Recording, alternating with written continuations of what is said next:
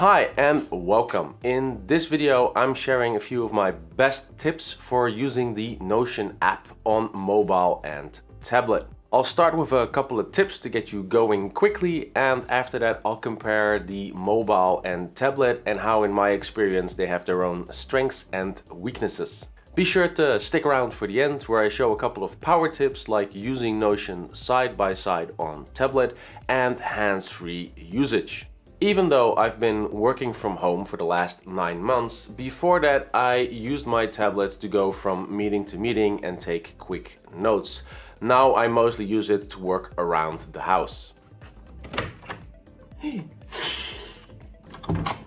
Let's dive into 5 tips for better note-taking in the app. First tip. Create an inbox page and favorite for quick capture.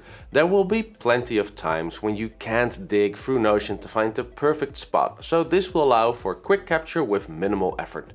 Just make sure you check your inbox daily, for example during your morning routine, as I mentioned in my other video. Second tip, use templates. Save time by using templates to set properties and tags, allowing you to pick things like coffee questions, meetings, or daily stand-up to save time filling in details that usually are the same. Also keep in mind that it's easy to remove things, so by adding things like a list of people that should attend and removing who couldn't make it, it might be faster than adding everyone every time.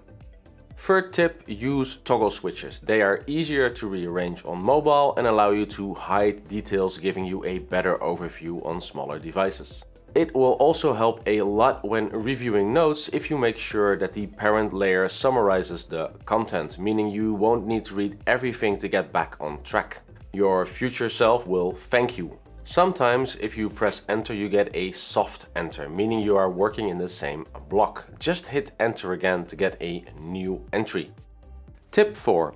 Get a Bluetooth keyboard. A good one, like the Logitech K380, can be had for around 35 euros and will make things a lot easier. Be sure to pick a full-size keyboard, as a smaller keyboard will cramp your fingers and get in the way. Now, to save some space, remember it doesn't need a numeric pad. Unless you crunch a lot of numbers in Notion, not something that usually happens when taking regular notes. Using a Bluetooth keyboard with your phone is probably the cheapest way to upgrade your phone to a full-fledged note-taking solution without having to shell out for a tablet or laptop. Tip 5. Pick a side. If you happen to have a tablet with a pen, Notion doesn't allow freeform writing, though you can use handwriting to text on Android and Scribble on iPad to turn writing into text. Do, however, pick a side. If you want to scribble, use a different app for that and add the resulting image to Notion in the end. Switching between Notion for writing and a pen for drawing takes up a lot of mental energy and means you're fidgeting with your tablet during meetings, which you don't want. Regardless of method, it might be useful for you to use the built-in mic to do some recording if you really want to be able to review everything later. Don't forget to ask permission from your coworkers though. With the tips out of the way, let's go to the couch so I can talk devices. Now, each device has its own use cases. A phone, for example, is always at hand and excellent for quick capture of ideas, simple note-taking, but limited because it only has one column. So you can't use something like a Cornell note system where stuff is left to right, or anything where you want to put information side by side.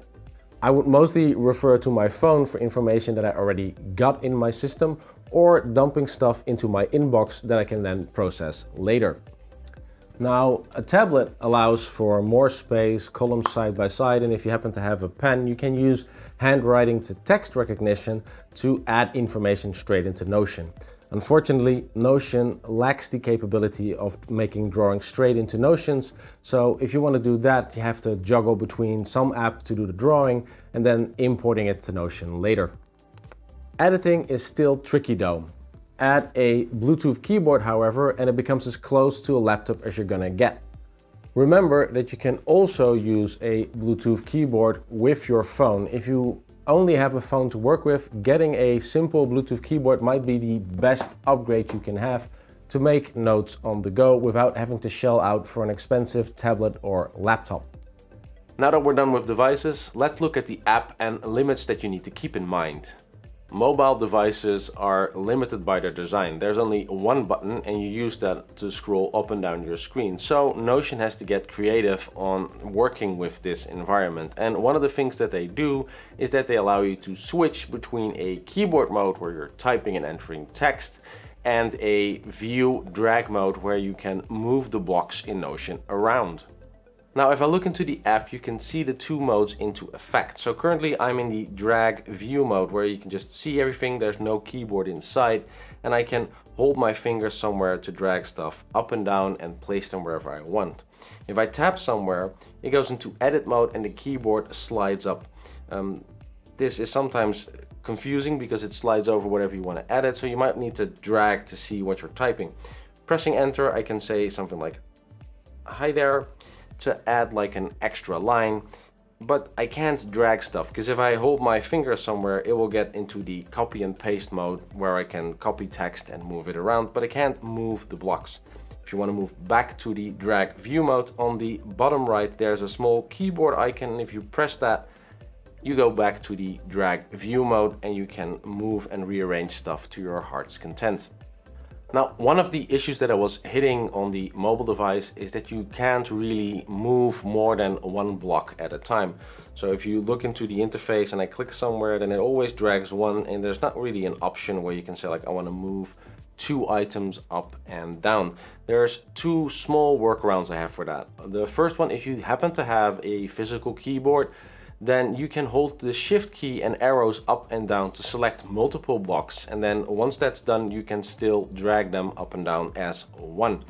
If you do not have a keyboard, the only other option is using something like outlines, tasks, or toggle lists, where you can assign basically one thing as a parent and then just move the parent around. So for example, if I have like this list and I'm going like, hey, I want to move doing, to do, and hi there, I move to do and hi there up, making them like a child of the doing parent, and then clicking on the parent, let me move back to the moving option, allows me to drag them all at the same time.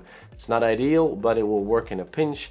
And if you happen to keep your notes in an outline where everything is ordered, it allows you to rearrange a lot of the subtext easily.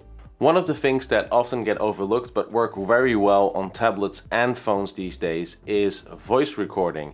And as I'm talking to you guys right now, it's also writing everything out and putting it straight into Notion. Now, it's not perfect, and very often you'll have words that aren't totally matched or aren't like picked up.